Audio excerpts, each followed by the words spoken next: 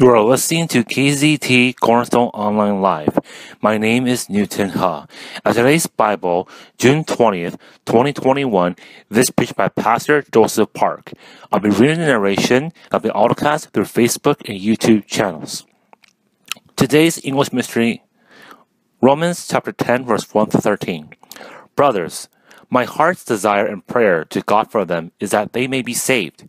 For I bear them witness that they have a zeal for God, but not according to knowledge. For being ignorant of the righteousness of God and seeking to establish their own, they did not submit to God's righteousness.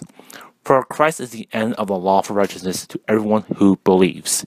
For Moses writes about the righteousness that is based on the law, and the person who does the commandments shall live by them.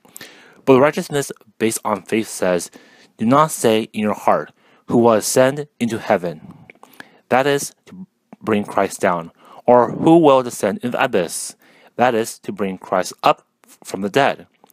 But what does it say? The word is near you, in your mouth and in your heart. That is, the word of faith that we proclaim.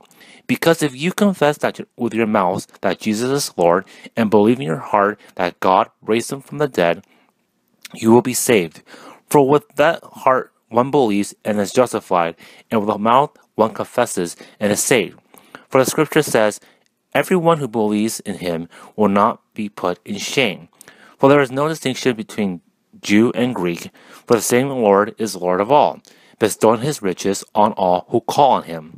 For everyone who calls on the name of the Lord will be saved.